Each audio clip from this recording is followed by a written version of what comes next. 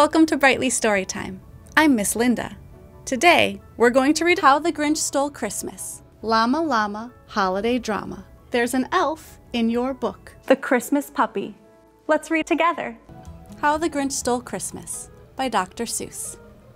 Every Who down in Whoville liked Christmas a lot. But the Grinch, who lived just north of Whoville, did not. The Grinch hated Christmas, the whole Christmas season. Now please don't ask why. No one quite knows the reason. It could be his head wasn't screwed on just right. It could be, perhaps, that his shoes were too tight. But I think that the most likely reason of all may have been that his heart was 2 sizes too small. But, whatever the reason, his heart or his shoes, he stood there on Christmas Eve, hating the Whos. Staring down from his cave with a sour, Grinchy frown at the warm lighted windows below in their town. For he knew every Who down in Whoville beneath was busy now, hanging a mistletoe wreath. And they're hanging their stockings, he snarled with a sneer. Tomorrow is Christmas. It's practically here. Then he growled, with his Grinch fingers nervously drumming, I must find some way to stop Christmas from coming. For tomorrow, he knew, all the Who girls and boys would wake bright and early. They'd rush for their toys. And then, oh, the noise! Oh, the noise, noise, noise, noise! That's one thing he hated. The noise, noise, noise, noise. Then the Whos, young and old, would sit down to a feast. And they'd feast. And they'd feast. And they'd feast, feast, feast, feast. They would feast on Who pudding and rare Who roast beast, which was something the Grinch couldn't stand in the least.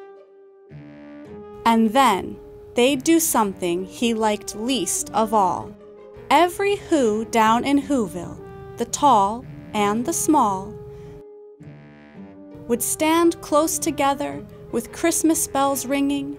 They'd stand hand in hand, and the Whos would start singing.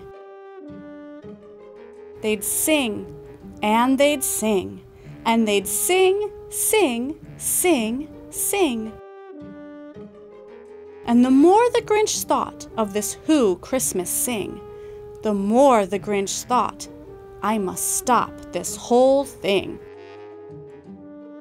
Why, for 53 years I've put up with it now. I must stop this Christmas from coming.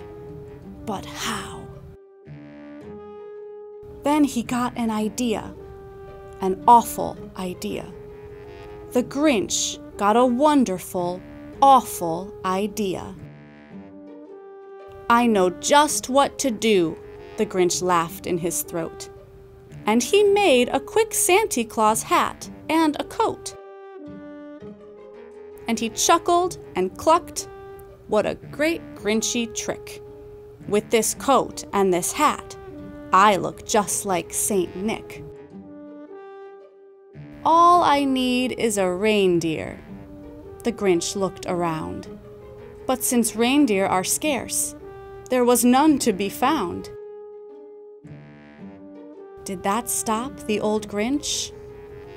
No, the Grinch simply said, if I can't find a reindeer, I'll make one instead.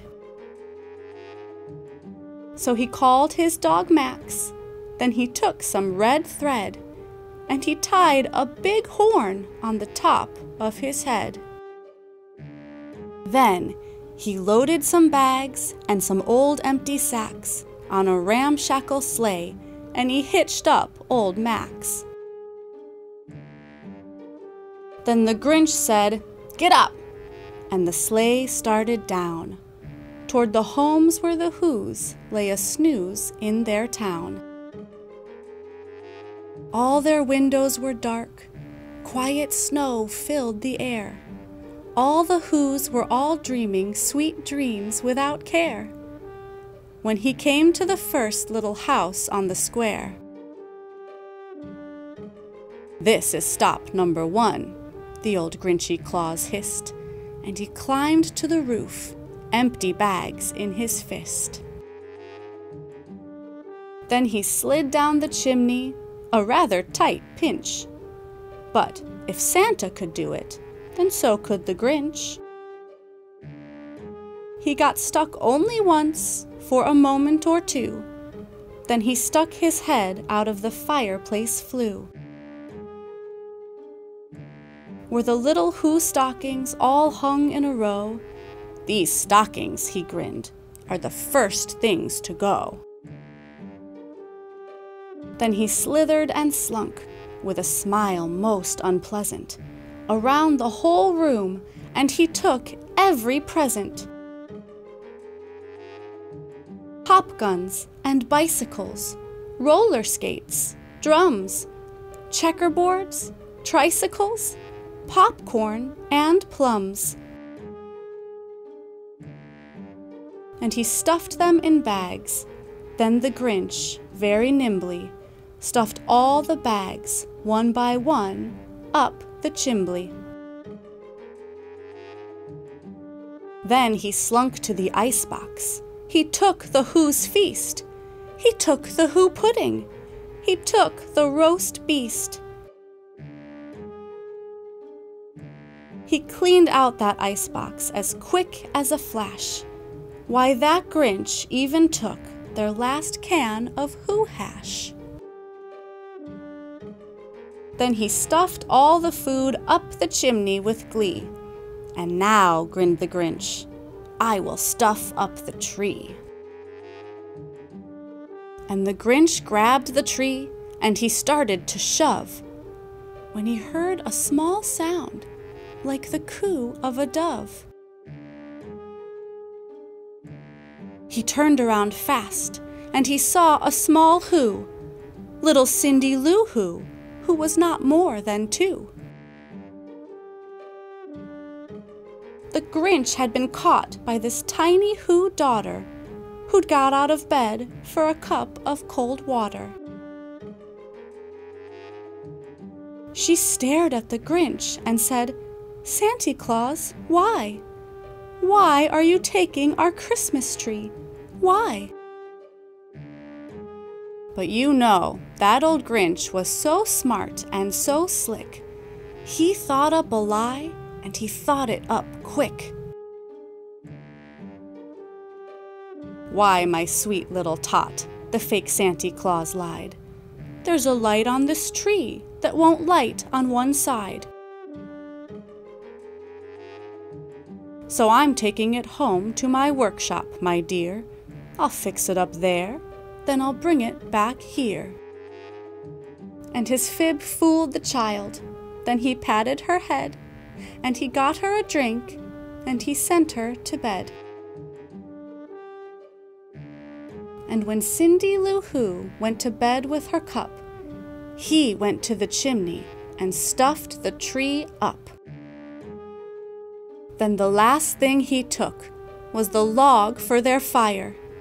Then he went up the chimney himself, the old liar. On their walls he left nothing but hooks and some wire. And the one speck of food that he left in the house was a crumb that was even too small for a mouse. Then he did the same thing to the other Who's houses, leaving crumbs much too small for the other Who's mouses. It was 1/4 dawn, all the Who's still abed, all the Who's still a snooze, when he packed up his sled. Packed it up with their presents, the ribbons, the wrappings, the tags and the tinsel, the trimmings, the trappings. 3,000 feet up the side of Mount Crumpet, he rode with his load to the tip-top to dump it. Pooh-pooh to the who's, he was grinchishly humming. They're finding out now that no Christmas is coming. They're just waking up. I know just what they'll do. Their mouths will hang open a minute or two. Then the who's down in Whoville will all cry, boo-hoo. That's a noise, grinned the Grinch, that I simply must hear. So he paused, and the Grinch put his hand to his ear. And he did hear a sound rising over the snow. It started in low, then it started to grow. But the sound wasn't sad. Why, the sound sounded merry. It couldn't be so. But it was merry, very. He stared down at Whoville. The Grinch popped his eyes. Then he shook. What he saw was a shocking surprise. Every who down in Whoville, the tall and the small, was singing without any presents at all. He hadn't stopped Christmas from coming. It came. Somehow or other, it came just the same. And the Grinch, with his Grinch feet ice cold in the snow, stood puzzling and puzzling. How could it be so? It came without ribbons. It came without tags. It came without packages, boxes, or bags. And he puzzled 3 hours till his puzzler was sore. Then the Grinch thought of something he hadn't before. Maybe Christmas, he thought, doesn't come from a store. Maybe Christmas, perhaps, means a little bit more. And what happened then? Well, in Whoville they say that the Grinch's small heart grew 3 sizes that day. And the minute his heart didn't feel quite so tight, he whizzed with his load through the bright morning light. And he brought back the toys and the food for the feast, and he himself, the Grinch, carved the roast beast. Llama, Llama, Holiday Drama by Anna Dewdney. Llama, Llama, holidays, jingle music, lights ablaze, sparkly candles, yummy bread, dress-up clothes in green and red. How long till that special date? Llama, Llama has to wait. Llama, Llama, holidays, ads and signs and store displays, fluffy snow and funny elves, goodies piled high on shelves. Just how many days to go? Llama, Llama wants to know. Time to buy and search and shop. Mama carries, Llama drops.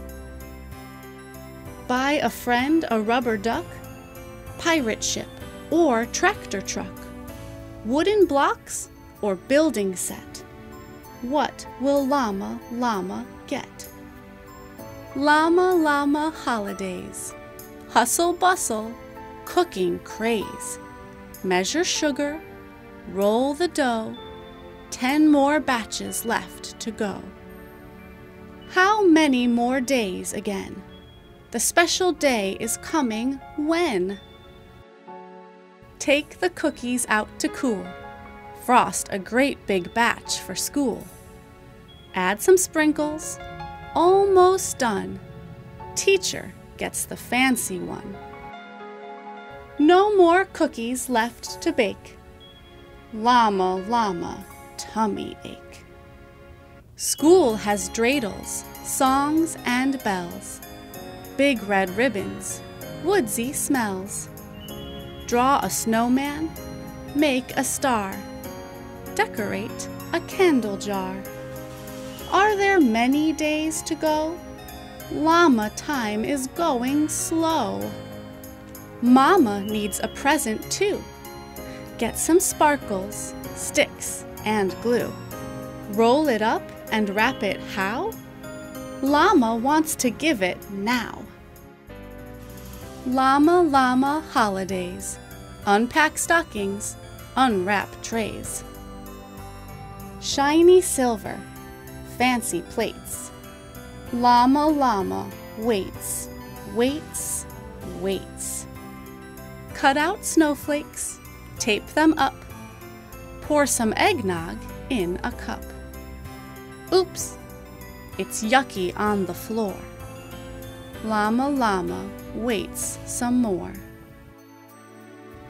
Stringing lights is not much fun. How come Mama isn't done? Is the big day coming soon?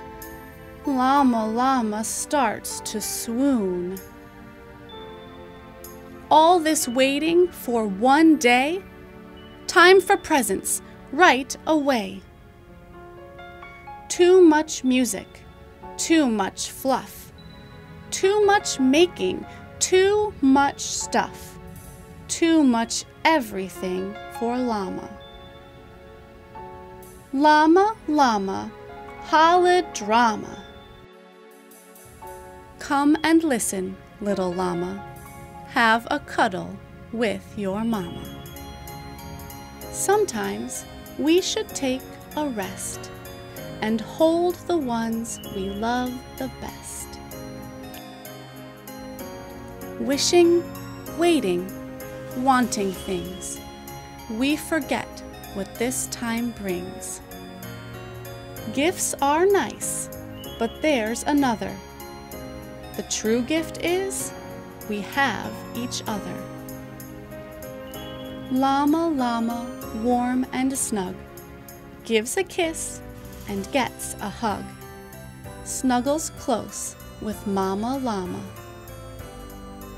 Happy holidays for Llama.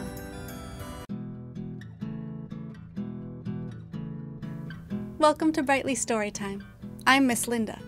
Today, we're going to read a book about a mischievous little elf.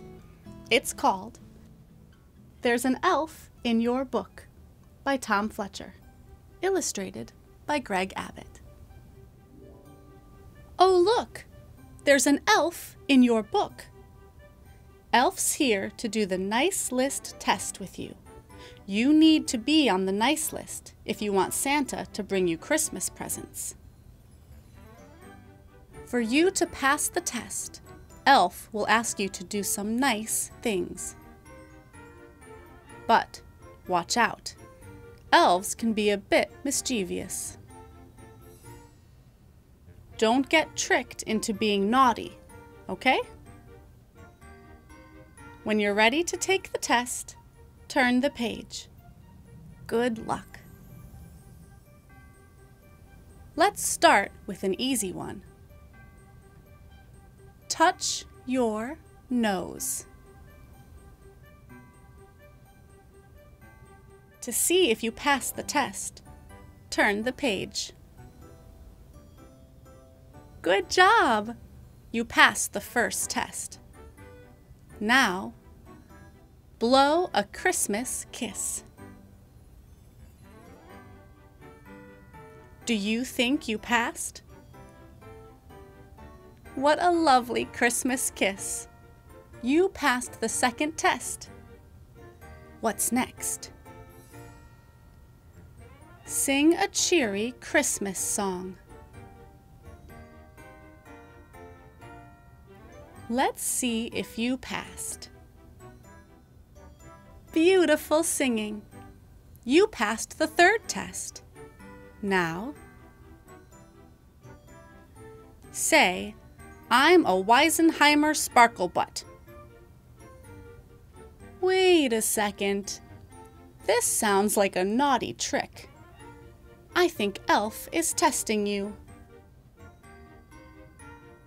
Don't say, I'm a Weisenheimer sparklebutt. Now turn the page. Phew! It was a trick. Thank goodness you didn't say it. You passed the fourth test. How is the nice list test going so far, Elf? Awesome. Keep it up. Name Santa's most famous reindeer. Rudolph. Correct. You passed the fifth test. You're great at this. Now, do your loudest, stinkiest pizza burp. Ew. Stop, stop, stop. Do you think this is another naughty elf trick? It was another trick. Good catch. Keep this up and you'll be on the nice list in no time. What's next, Elf? Now for the final test. Make Elf laugh. Well, to make Elf laugh, you'll have to tell a joke. Have a look in the Christmas joke book. Turn the page to open it.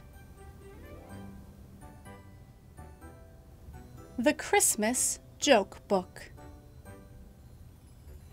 What do elves do in the toilet?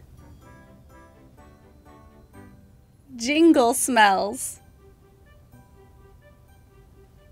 Oh no! The joke was a mischievous elf trick to make you say something naughty. Does this mean you failed the test? Surely you can't be on the nice list if you've done something naughty. It looks as though Elf feels bad for tricking you, but rules are rules. Hang on a second. The test was to make Elf laugh, and you did. So, you passed the nice list test. Hooray! You are officially on the nice list. And look, what's this? Wow! It's your official nice list certificate.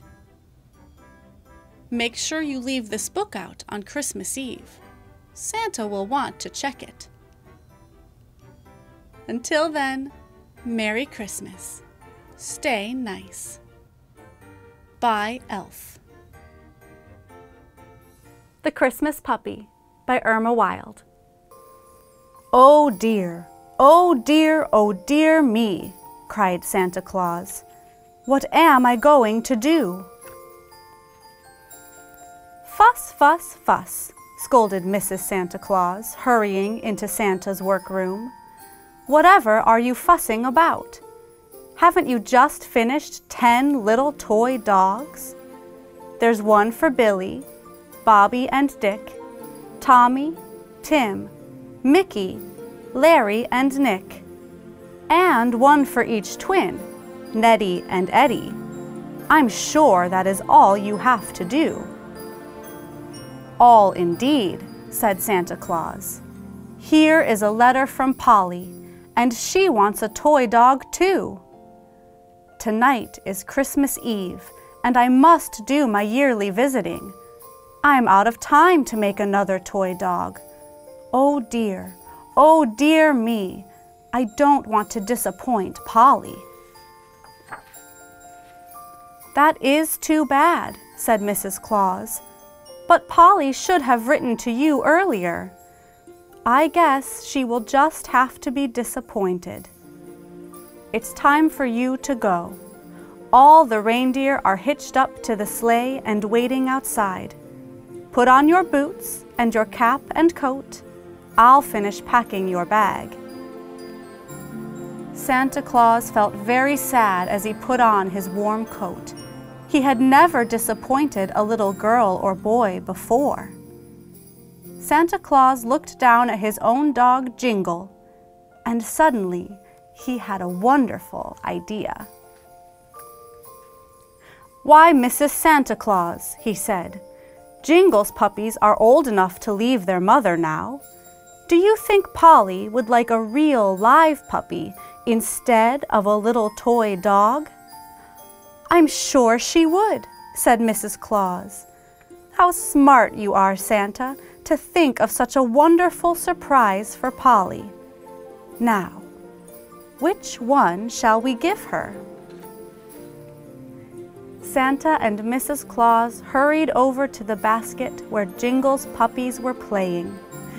There were 3 puppies in the basket: a brown puppy, a brown and white puppy, and a black and white puppy. "I think Polly would like the black and white puppy, Santa," said Mrs. Claus. "Well, well," said Santa Claus to the little puppy, "you're going to have a new home, and you will have a little girl named Polly to take care of you." The little puppy gave a tiny happy bark and wagged his little black tail. Santa tucked the puppy inside his great red coat to keep him warm. Then he climbed into his sleigh. Off into the sky went Santa Claus and his reindeer. "Ha, ha, ha, and a ho, ho, ho," laughed Santa as his reindeer flew across the sky with the sleigh full of toys. Santa visited all the children. He stopped off at Billy's, Bobby's and Dick's houses, and all the other boys' houses, and Amy's and Judy's and Nancy's houses, and all the other girls' houses. And he stopped at Polly's house, too. Much later, just as dawn was about to lighten the sky, Santa Claus turned toward home again. He was very happy, and he laughed, and he sang, and he winked at his reindeer. Santa knew that there would be a lot of happy children on Christmas Day.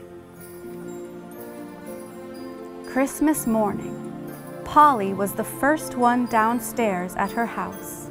She tiptoed down the stairs, through the hall, and peeped into the living room. There was the tree, all shining and bright, with tinsel and gaily colored decorations. There were the packages, beautifully wrapped and holding lovely secrets. And there was Polly's Christmas stocking. "My little toy dog!" cried Polly. "The little toy dog I asked Santa to bring. It's here! It's here! It's in my stocking!" She took down the stocking and lifted out the tiny dog, and then she heard a tiny bark. "Oh!" cried Polly. "Why, you're a real live puppy dog. You're warm and cuddly, and I love you. I never saw such a darling little puppy. I will name you Inky." The little puppy barked happily and wagged his tail as hard as he could. "I wish you could tell me how you got into my Christmas stocking, Inky. Did Santa Claus bring you?" asked Polly. But Inky just smiled a happy puppy dog smile. He snuggled closer to Polly and kissed her cheek.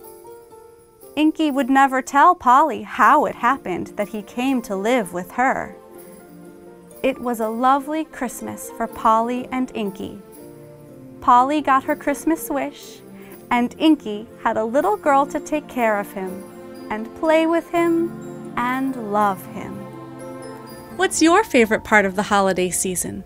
It can be hard waiting for that special day to finally arrive, but take the time to enjoy everything leading up to it as well. Subscribe to see more stories posted every week, or find more books to read yourself at readbrightly.com. Bye!